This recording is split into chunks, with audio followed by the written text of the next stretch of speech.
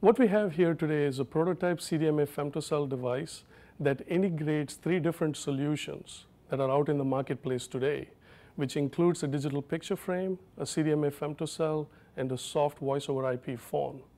With this device, the home user can deploy this in an optimal location within the home in a practical manner while getting optimal coverage, no drop calls, and the best radio performance. This device includes a picture frame that is capable of taking pictures and rolling it like a digital picture frame with a touchscreen capability so that the user can interact with that device. It has a built-in femto module that gives 2 things to the user. It allows the user to provision new subscribers who are walking into their home environment interactively on the system dynamically and in real time. So if a new user walks into the home, a window pops up that shows that a new user and a new device has come into the femto coverage area, and the user has the ability to deny access or allow access to that system. In addition to that, the user is able to interact with the system to assist the operator better plan for the radio coverage in the home. The user can decide what is the radius of coverage, what is the number of windows and doors in the home, and also use an end user device like a mobile phone to push parameters back to the operator network to assist the operator.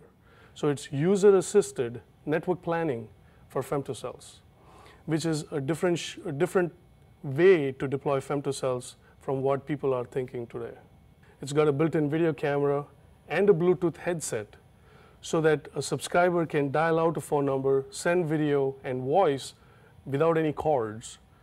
Because this device includes a soft VoIP phone, somebody can reach the home user using this device.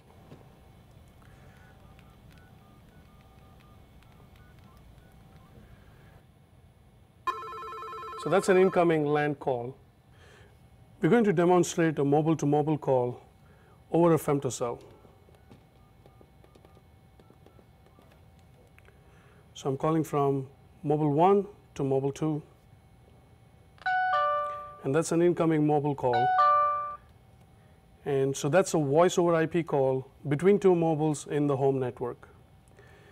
We also have the capability to do a streaming video from the operator's video server to stream video content to the home and the mobile devices.